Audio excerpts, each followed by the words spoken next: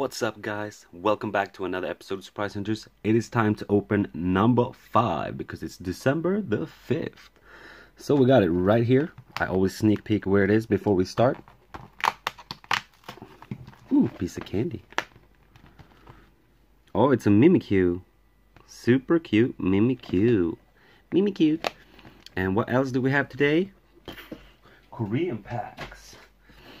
Korean Burning Shadows. So let's bring out the scissor and do this real quick, sirs. Ching, ching, ching, ching, ching, ching.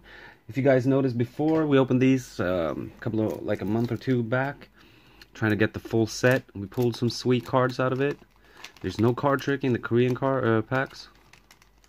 Well, the trick is to cut it properly so you can open the pack or get the cards out. If you don't cut enough, you can't get the cards out. I think we're gonna do like this. I'm gonna put them like that and take out the other cards as well. Put them like that.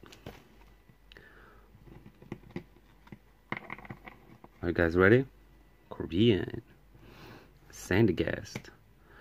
Monkey I forgot the name of. Another monkey I forgot the name of. Passimian. I know that monkey. Whoa, Buffett. Sandygast. Same monkey again. Same monkey again. Azumarill, and the last card is a trainer card. Alright, we didn't get anything out of these packs. No luck at all, but that's cool. I can show you guys. I got one of these McDonald's cards as well today. So let's show it off too.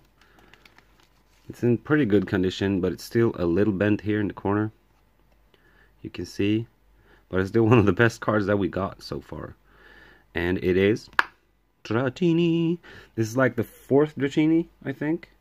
I found one. I got one as a gift, and I bought 2. So this is going to go in the binder because I'm going to switch out the other ones that wasn't that good to get the better quality. Alright, guys. Thank you so much for watching, and we will be back tomorrow with another episode. And this was a chocolate piece, guys. I'm going to eat them right now.